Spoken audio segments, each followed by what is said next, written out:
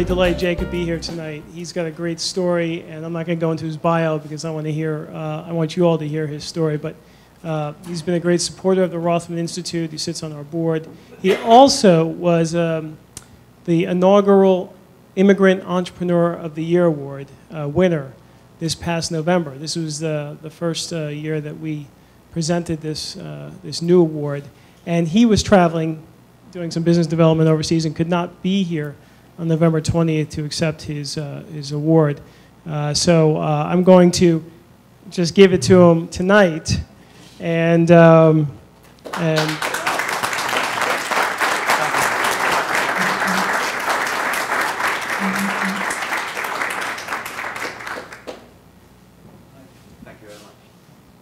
and I'll just, here you go.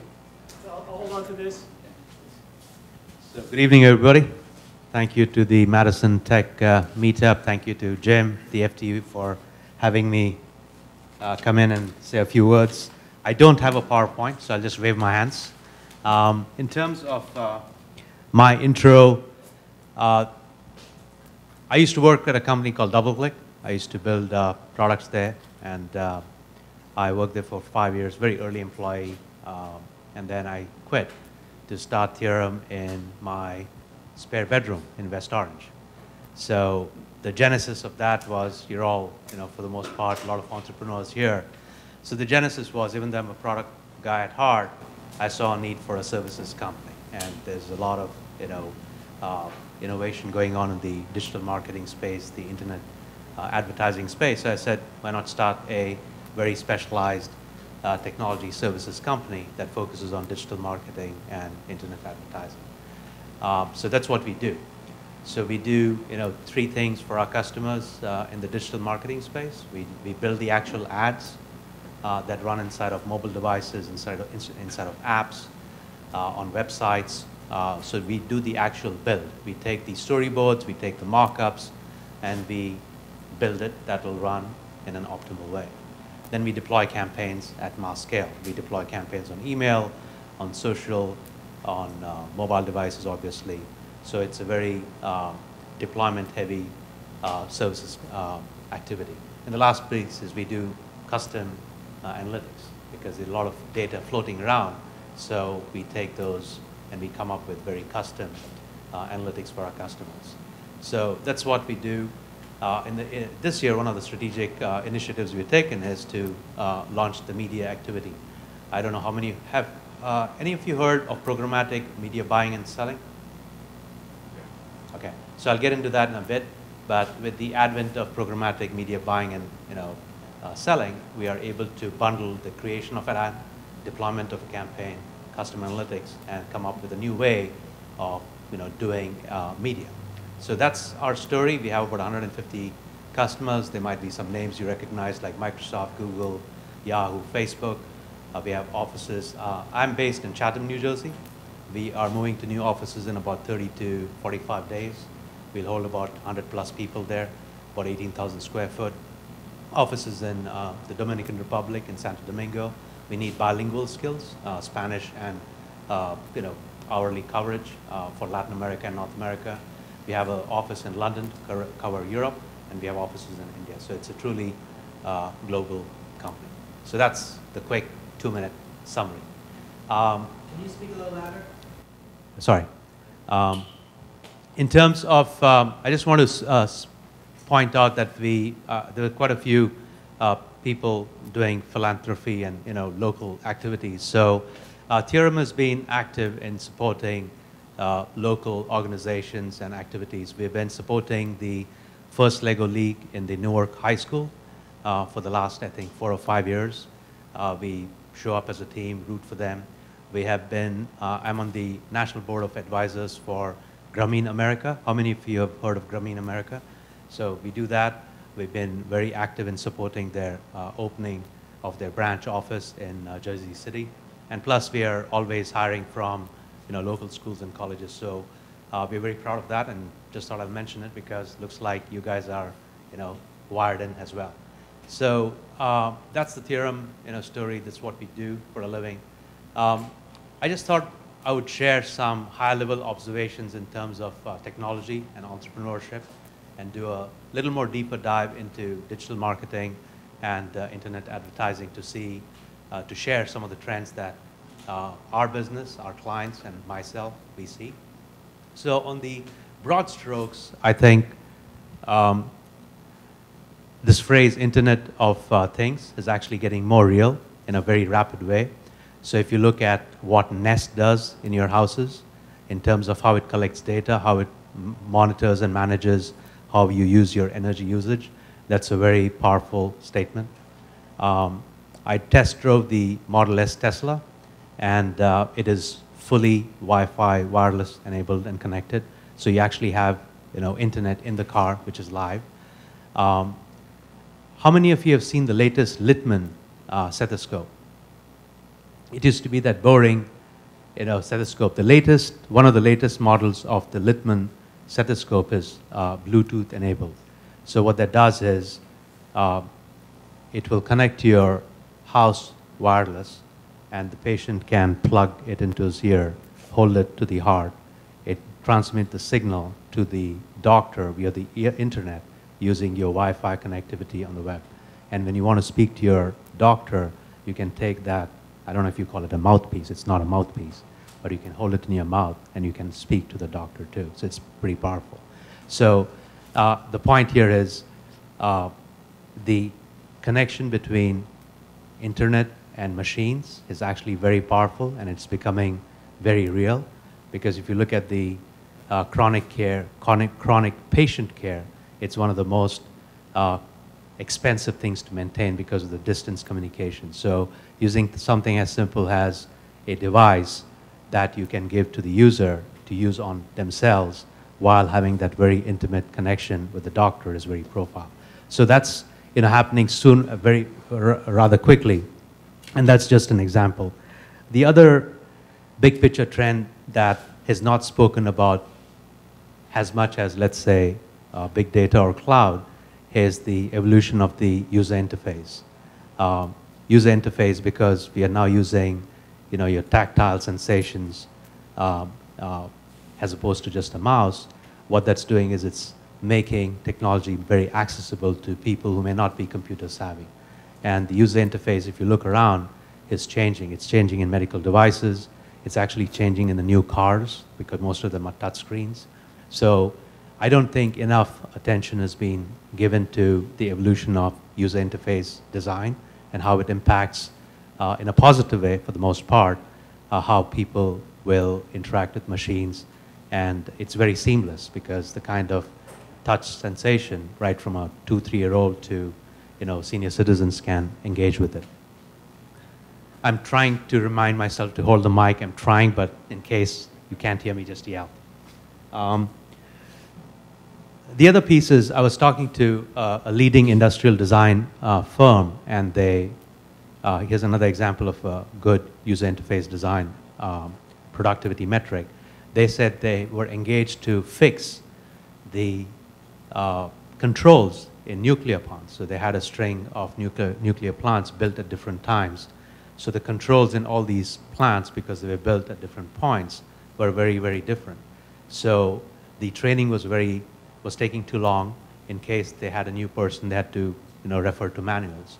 But using touchscreens and interface design, they managed to make it very intuitive, and they could actually point to productivity gains in these plants in terms of how the users interacted with these machines. So those are real life examples that are happening today, right now. Both interesting case studies on the apps, very powerful stuff. On the app itself, yes, there's a proliferation of apps. There are millions and millions of apps. It's a lot of noise. From a pure technology perspective, I think apps gained traction because the browser was sucking wind. So the browser, if you look at what the browser has done, it's not actually evolved because nobody's invested the time into making browser user-friendly. Yeah, you have HTML5, there's new standards coming in, but overall, the browser innovation has been fairly lacking, and that may be one of the reasons you have all these custom apps that are a lot more user-friendly, but that's just an observation.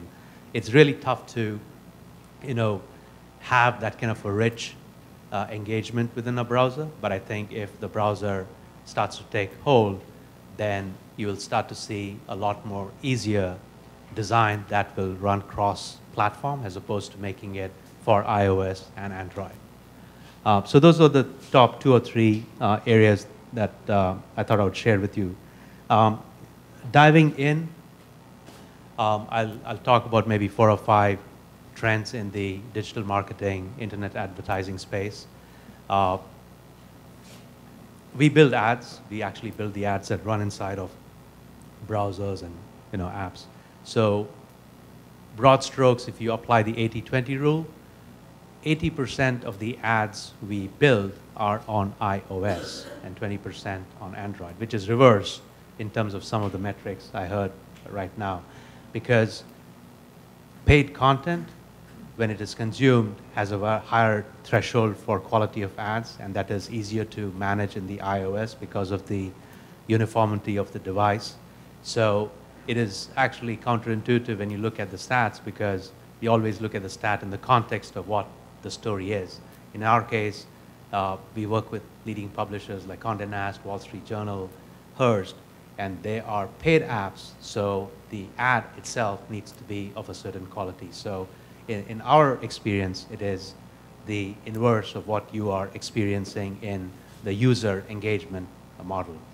And within that, if you have to take the 80-20 rule again, 80% of the ads that we are building that is on paid content is running inside of iPad, and the balance is on the iPhones, because the consumption of content is higher in iPad because of the display area. The other thing is the lines between display and mobile is blurring.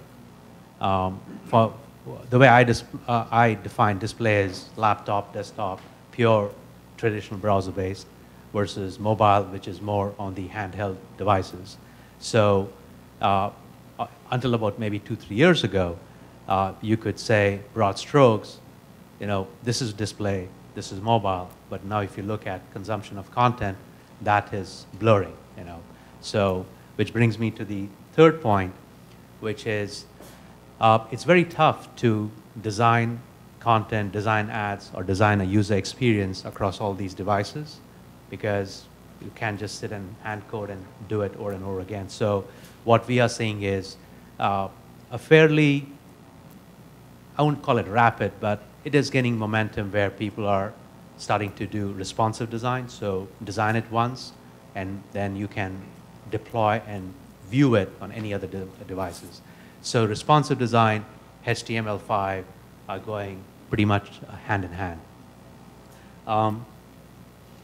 The other piece is from a pure business model perspective, depending on what you're doing with mobile devices, mobile by itself from a pure advertising is very difficult to monetize. Yes, you have the viewers, you have the adoption rate, you have people spending time on it, but in terms of actually making money, monetizing it, it's really, really tough and difficult, and that's why I think most of the publishing model is starting to struggle with it.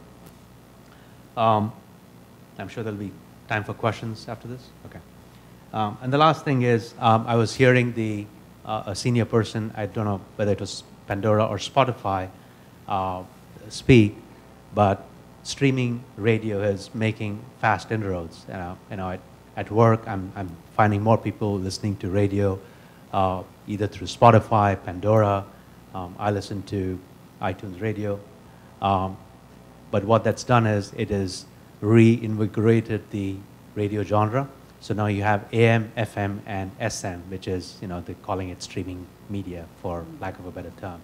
And you are actually having advertisers trying to buy spots on radio like they would buy in any other medium, but because now you're watching, if you're listening to radio at your desk, then in addition to listening to radio, you are able to see the visual ads. I don't know how it'll pan out, it's very new, but now you can actually do spot buys on radio, and that's what the streaming radio companies are pitching, that you can actually do those spot buys while you're stationary, and you can actually do a visual piece of it. The last one is, I mentioned programmatic. the easiest way to explain programmatic media planning and buying is it is search applied to display ads. So you could buy a keyword on search engines, and it's an auction-based pricing model. So if the word car is more attractive or more in need for a Toyota, they'll bid it up as opposed to a Honda, and then the market sets the price for buying and selling that word. That's happening in display. So if you want to reach a certain consumer with a certain behavior or a certain profile, you can cherry pick them as opposed to buying on CPM. So what that's done is it has made this very, very efficient, and it's like machines buying and selling very, very targeted media. And what that does is, it brings the cost of media acquisition down, makes media very accessible, and that is changing the way online media, both in display and mobile, to be very, very different and efficient. So those are like the broad strokes that we're seeing in the digital marketing and the internet advertising space. In terms of, we could spend the whole evening talking about startups. I love it. I'm engaged in quite a few. I like the energy. I like the buzz. I like the vibe. The only thing I would encourage you guys to think about when you do the startup is the monetization. I know it's very difficult to raise money. It's difficult to build products, take it to market. Technology by technology's sake is seldom useful. It's the value. And if you create the value, very quickly start to think about monetization. So in my industry, internet advertising or digital media, and if you can layer in technology, there are pretty much three ways you can make money if you cut to brass tacks. One is licensing. The other is subscription, like your apps were subscription-based. If it's a software, it's licensing. But again, the licensing model is getting fragmented between getting hosted on the cloud. And the last one is ad-supported, or a mix of all of them. So the streaming radios are doing a mix of freemiums with running ads. You could use the same thing where you could have syndicated content running inside of the app if somebody's looking for shoes or something. So a combination of licensing, syndication, or subscription, or advertising model are pretty much the three. So the sooner you start to zone in on how you plan to monetize your value, the better it is.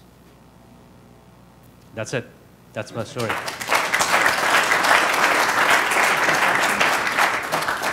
All right, we got a quick hand up there. Do you have any metrics around how many people like to see ads versus people pay not to see ads when they're building devices? No. Repeat the question. Sorry. Are there any stats for people who will opt out of ads versus pay for the content? That's the question. I don't know the numbers, but I suspect it will be different based on the content itself. I will not pay for radio. Okay, I'm cheap. That's just what it is. But I know a lot of guys at work, they're very fussy. They'll say, and I don't mind the ads. Ironically, I'm in the ad business, but I block an ad off, so I'm guilty of that. But at work,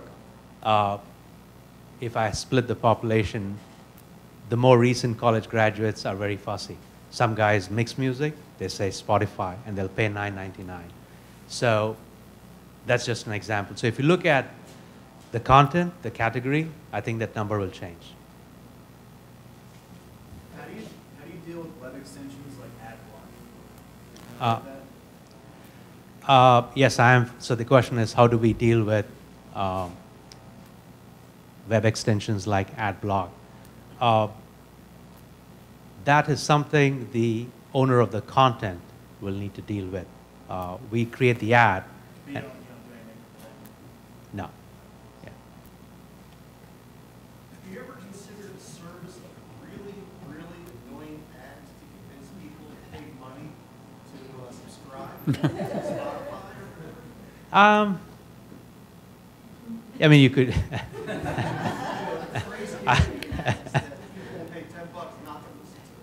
Well, if I'm the owner of the content, then I would be very hesitant to piss people off.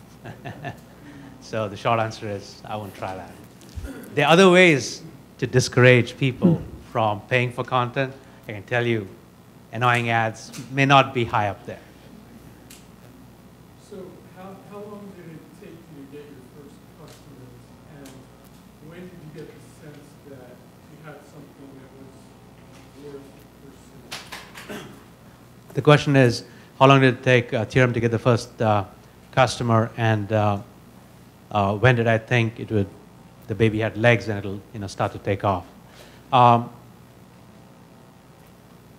24 hours.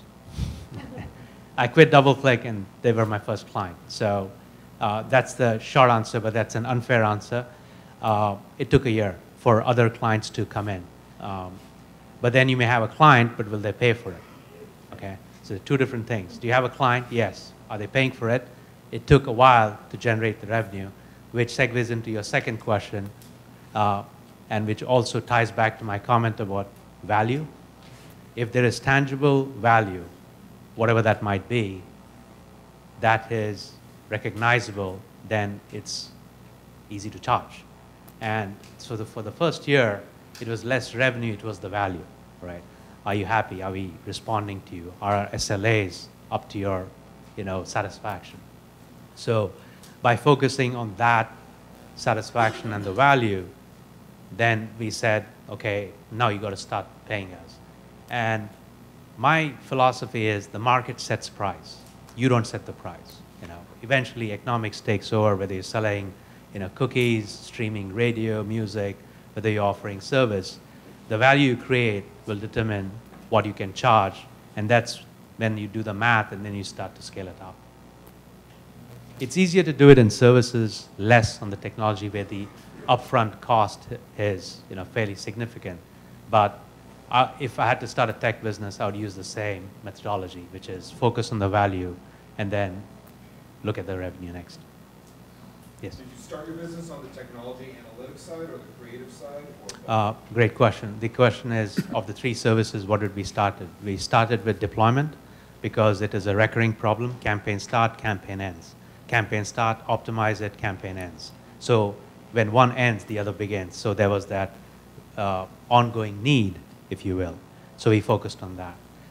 Once we did that, because we were so close to the process, then the next logical thing was, hey, I need some help with custom analytics because it's not telling me the answer. We diversified into that.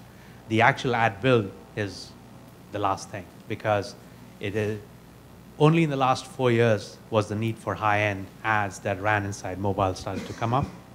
And because it is not an ongoing need, at scale it is, but in the early days it would be tricky. So that's the rationale and that's how we started. Go ahead. The speaker from said that we haven't got people because we haven't started spending money on ad tech. So how would you, as a consultant, advise them to spend money on your services?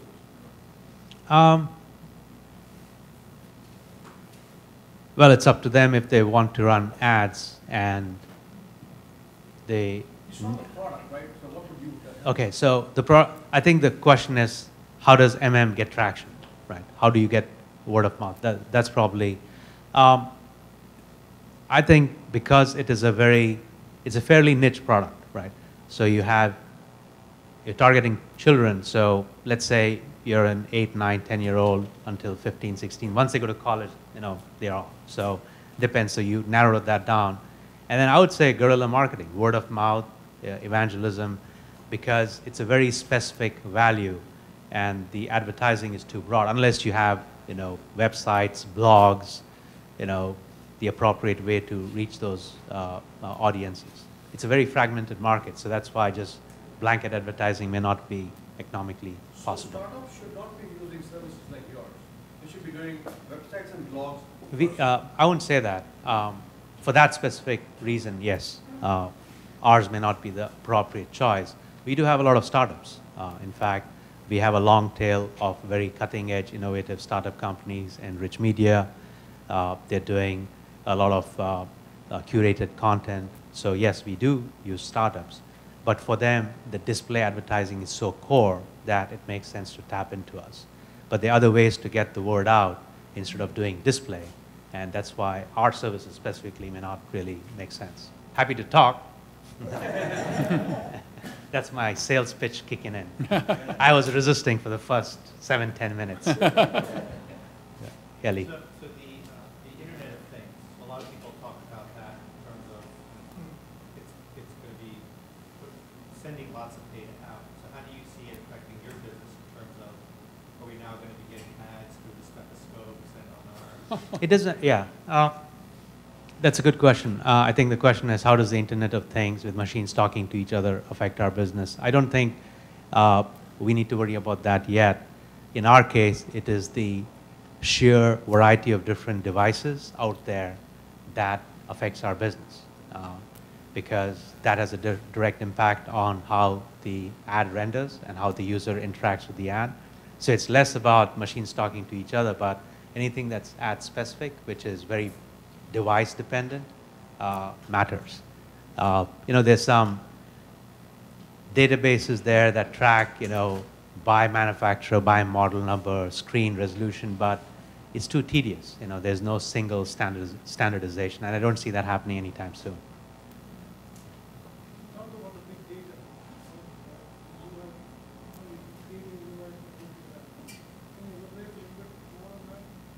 Yeah, are we doing any, the question is, are we doing anything with big data in our business? Not big data per se. It depends on how you define big data, but I'll tell you, sometimes we analyze cookie level data in ad server logs to do attribution. So if you saw 4 ads, but you went to the site and you made the purchase, doesn't mean the ads didn't play a role, right? So how do you tie that together? So yes, we touch granular data. You could call that big data because the sheer volume of the data. But to your point, yes, online advertising, digital marketing is creating a lot of data constantly being overlaid. Yes, we do that. Are you concerned about privacy implications of all the data collection? It doesn't affect our business because we don't own the content. We are, fairly removed from managing the content. But from a content owner standpoint, yeah, it is actually, privacy is affecting everybody at every level. So it's, in the grand scheme of things, the cynic in me says, privacy related to ads is the least of our problems. We have other more urgent privacy related issues that may affect how we live as opposed to an ads. But in terms of direct impact, the industry is fairly mature. We have the IAB that has some standards in place. Most publishers have good privacy policies in place. So from a industry monitoring standpoint, it's very mature because that's the livelihood. And it's always been a challenge. How do you do advertising while respecting people's privacy?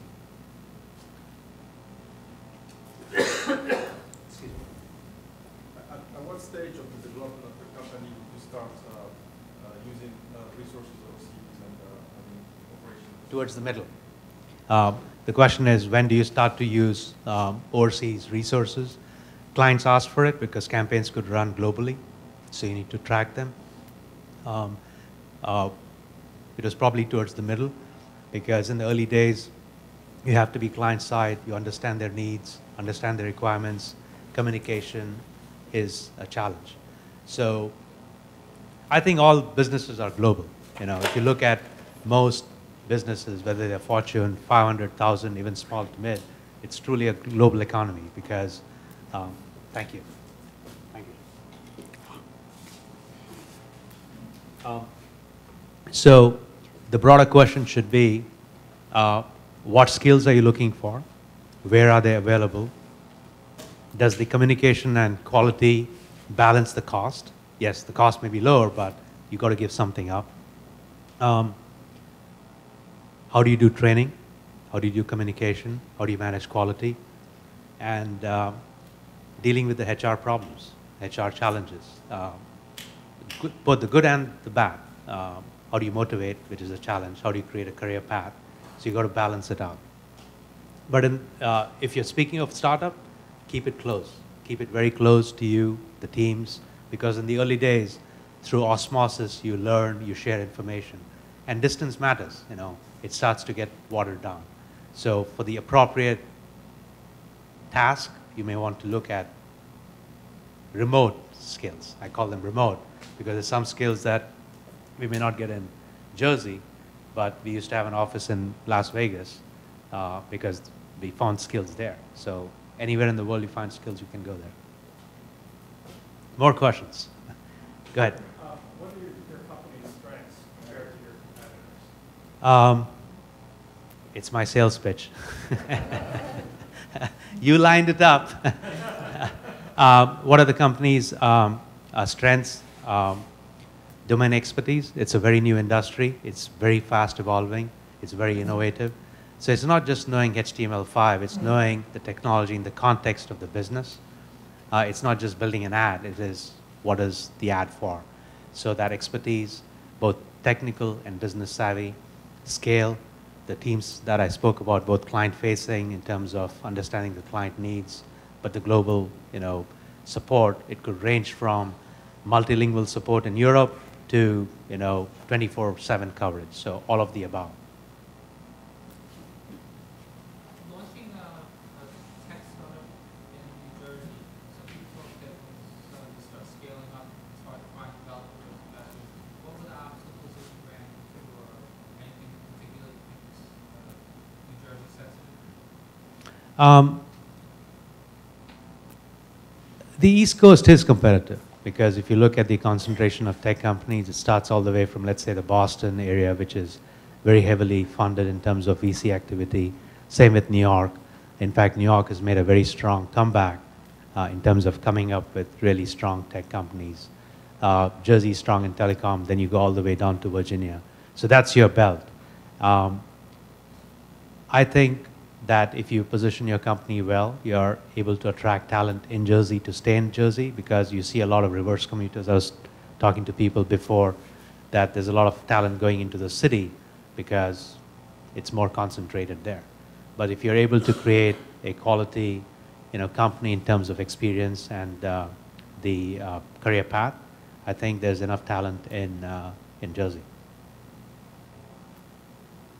You spoke about talent and migrating, you know, specialties. Are you seeing any new regions around the world that you might locate an office or offshore?